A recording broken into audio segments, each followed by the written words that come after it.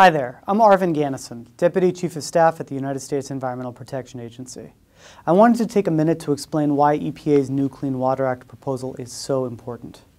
First, here's a crash course in Clean Water Act history. Before 1972, there was nothing stopping the dumping of pollution and toxic substances into rivers, lakes, ponds, and wetlands. Our local waterways became so polluted that a river in Ohio even caught on fire. That's why Congress passed the Clean Water Act in 1972, to make sure all the waters in the United States were swimmable and fishable, by protecting them from dirty pollution discharge. Not just for big rivers and lakes, but also the smaller streams and wetlands that connected them. Because we all know what happens upstream likely has huge impacts downstream. And guess what? The Clean Water Act worked. Slowly but surely, our waterways were getting cleaner. But over the last 15 years, a few complex court cases have tangled up these essential protections, making it unclear what waters are covered by the Clean Water Act.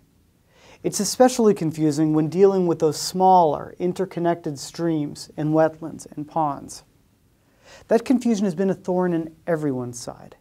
It's made it incredibly difficult to safeguard streams and wetlands that we depend on, that families need for drinking water, that businesses need to operate, and that farmers need to grow food.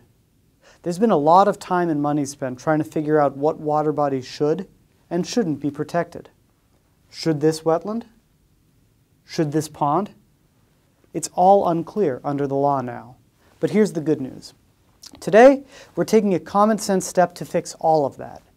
We're issuing a proposal to clear up the confusion and protect all rivers and streams and the vital wetlands that feed them. The science is clear, and healthy communities and a healthy economy depend on these waters. In the end, this proposal saves money, cuts red tape, gives certainty to business, and provides clean water to communities across the country. Lots of people are wondering, should water in my region be protected? Should they not? Are there specific types of water that you think are important? We're starting a national conversation on this, and we encourage you to tell us what you think of our proposal and make your voices heard. That's how we'll ensure clean water for generations to come.